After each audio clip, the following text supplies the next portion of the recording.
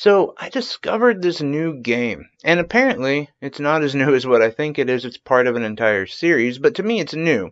This game called Mercenaries Rebirth, Call of the Wild Lynx. I was debating picking up a few games, and this one just, I don't know, spoke to me, and I decided to throw the dice, give it a shot, and pick it up. And I'm really glad I did. I'm a huge fan of Final Fantasy Tactics. The original might be what I consider the greatest game ever made. It's up there anyway.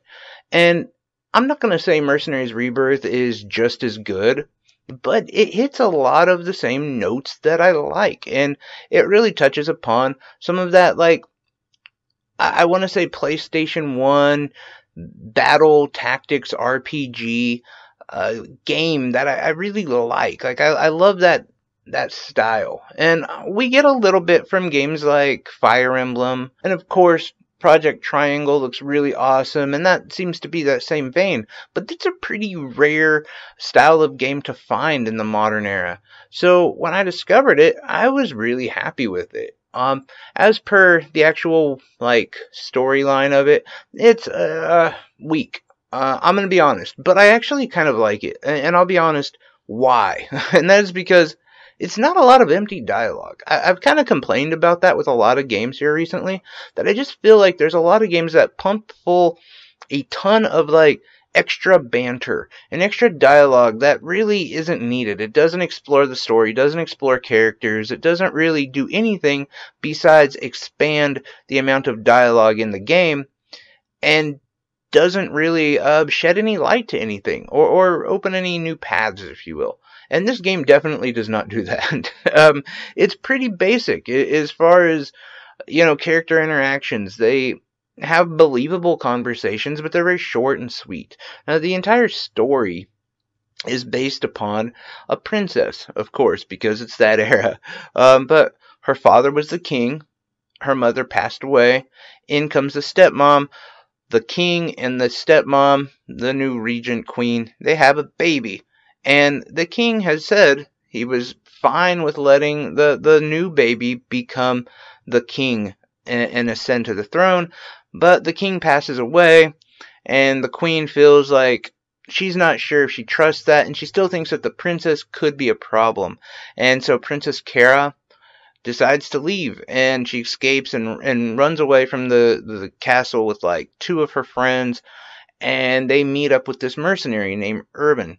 And the four of them decide to start like a mercenary group and to take jobs and to work their way back into finding Kira's place in the castle and her place amongst her family. It's a really interesting story because a lot of the characters are more complex than you might think. Like, there isn't just a baddie. Like, yes, there's a few characters who are obviously less than savory, but they do have a different complex side to them that isn't just I'm angry. Like, one of the missions that I really liked doing was you were supposed to protect this warehouse that had a lot of food in it.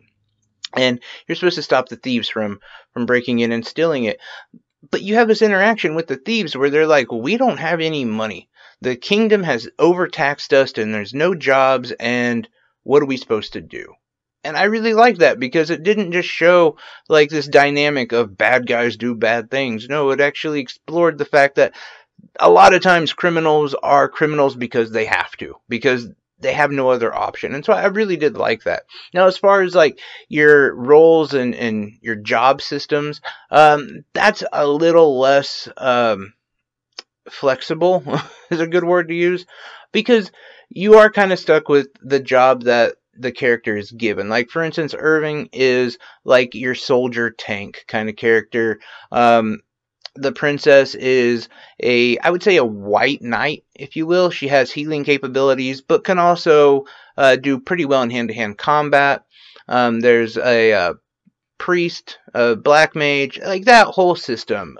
Even an archer kind of style who uses guns, and they expand on that as well. And so you have all of that. The only thing, like I said, is you don't really get to change jobs, or at least where I'm at in the game, I haven't been able to change jobs And there could be some expanded rules and things of that nature that I honestly just haven't messed around with as much because I've been pretty happy with the designated jobs that each character has. They've done really well, and I've been really more focused on the tactical side of the game. And I still have quite a ways to go, to be honest. I think I'm only maybe about halfway in. It's hard to tell because there isn't there's not a timer on the game, so to speak. Like I've been Googling it, trying to find out how long the game is, and no one has documented that. Which, I don't know, that on top of other things kind of makes me feel like this game is way, way overlooked, and it really shouldn't be. Again, for like $20, you get a Final Fantasy Light, if you will. Final Fantasy Tactics Light, I should say. The graphics are great. The music is fine. The story, like I said, I prefer less dialogue, more story, if that makes sense, and that's what it does. But you get all of that for $20, and it's just, I don't know, it's kind of slept on, and to the point that I'm not like this huge super fan of the series, because as I discovered the game, played the game, I started looking into the game and realized like this is one in many of the series of games that they had. Now, I will say this, I've read and seen some gameplay of the other games that have been out for it. Apparently there's a trilogy prior to this, and they don't look or play as well as this one does. I think they really kind of honed it in and kind of did a really great job with this one, as where the other ones, I'm not going to say they're bad, but I have read a lot of complaints about them that I see that they fixed in this new game.